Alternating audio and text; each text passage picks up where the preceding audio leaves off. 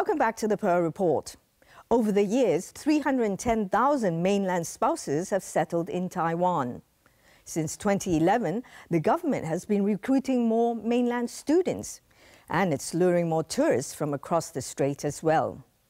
During the past 6 years of Ma Ying-jeou's presidency, cross-strait tension has eased.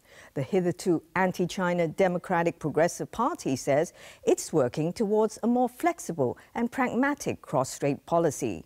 So what will come of these more intimate ties? In Taiwan, I can understand the news.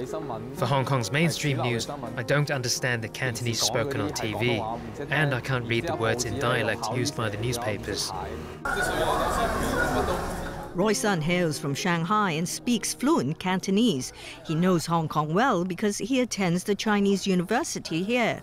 Last September, he went to Taiwan as an exchange student.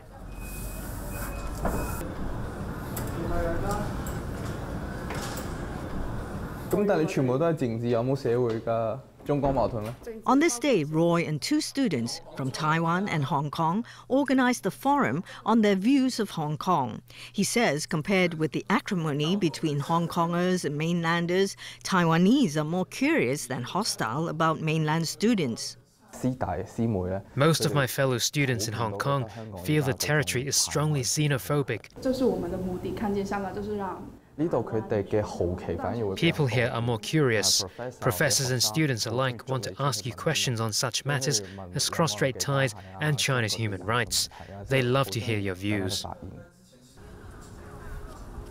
Since it opened up in 2011, Taiwan has over 3,500 mainland students studying for university degrees. They used to take up 1% of student recruitment.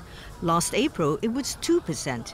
The new policy allows exchange students to study for bachelor's, master's, or PhD degrees. Chai Bo-yi from Gansu province is in the first group of mainland students to go for a bachelor's degree at Taiwan's Tam Kang University. Taiwan's culture appeals to me because Taiwan's image is shaped like mysterious treasure island. For example, before I came to Taiwan, I never thought it would have such broad citizen participation in civil society. She witnessed the 2012 presidential election. I think relatively impressive was when Tsai Ing-wen lost and bowed and left the stage. There wasn't any blood and violence. But Tsai says she isn't interested in politics. She'd prefer to join social campaigns in Taiwan. On this day, she traveled from Tamsui to Taipei's Culture Department to support a hunger strike to preserve an antiquity. We're fighting for it to be listed as a temporary heritage to avoid demolition. I feel Taiwan's civil society is energetic. Everyone has some tactics to combat faulty government policies. Joining a student organization, Tsai met Taiwanese schoolmate Zhong Man-swan. Dong says Taiwanese really castigate people from the mainland. He only changed his view after meeting Tsai.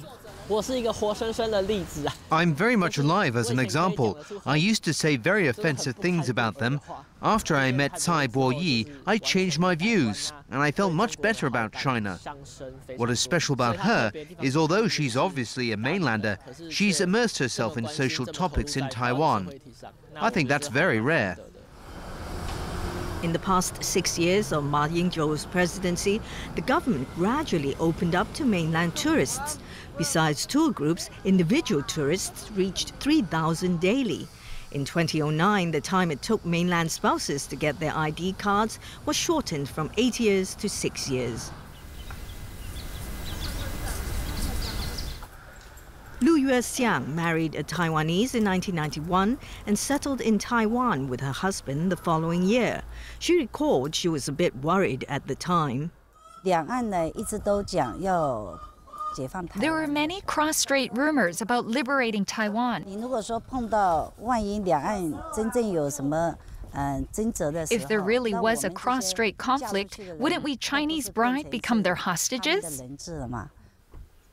这个才种1株2株，这个种不够，你死掉一两株了，你就后面就没有了。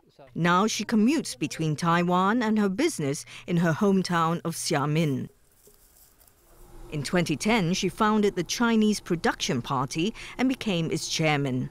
It claims to have 30,000 members. The party flag has 5 stars against a blue background. It represents us mainland women who married Taiwanese spouses. Our group grew up under the red flag. Now we are in Taiwan and belong to the pan-blue camp. We support cross-strait peace.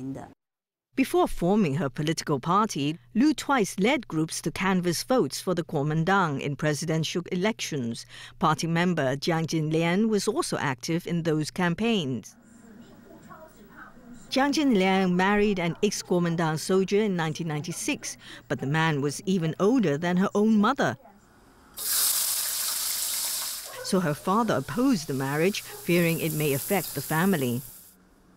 Since my brother is working in a lab researching parasites, he worried I may affect my brother's career.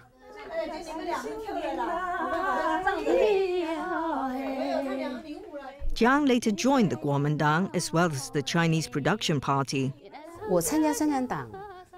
I joined the Production Party because it gives us a voice.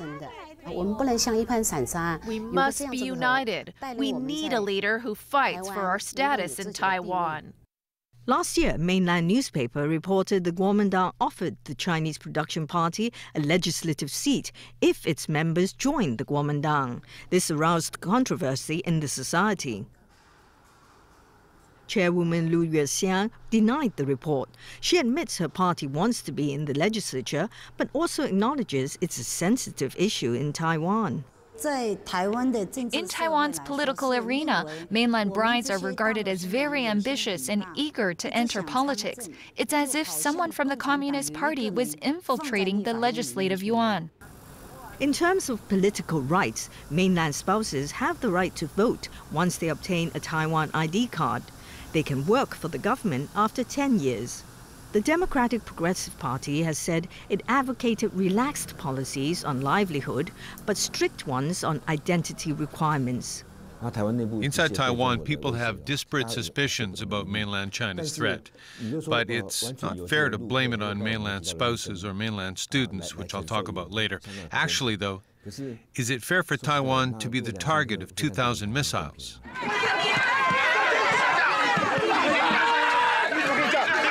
In 2010, Democratic Progressive Party legislators fought with Kuomintang lawmakers to oppose recruiting more mainland students to Taiwan. Within the parameters of opening up to mainland students, we required more restrictions on them, including many conditions listed by our parliament. In the end, restrictions and bans on mainland students included a quota on enrollment, taking jobs while studying, and getting nationwide insurance coverage accorded to their foreign and compatriot counterparts so they could enjoy cheap medical services. I want to see what the mainland can learn from Taiwan's development. Wang Chun comes from Shandong and is among the first group of mainland students coming to Taiwan to get a PhD. He attends National Taiwan University. He said initially he felt Democratic Progressive Party's animosity. Many politicians might say this person came to Taiwan to steal information. Another might say after this person comes to work here, Taiwanese would lose job opportunities.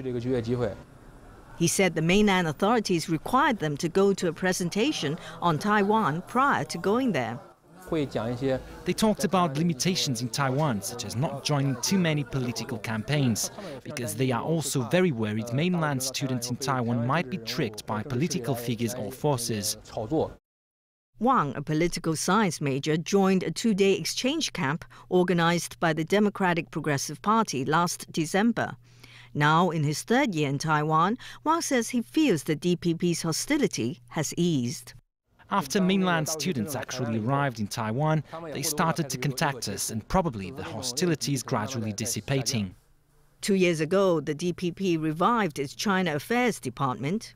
There's many reasons for the revival, but the important thing I want to say is too many things involve mainland China. Whether we like the changes in China or not, we need to know more about them. Taiwan analysts say the Democratic Progressive Party had to rethink its China policy after losing in the last presidential election.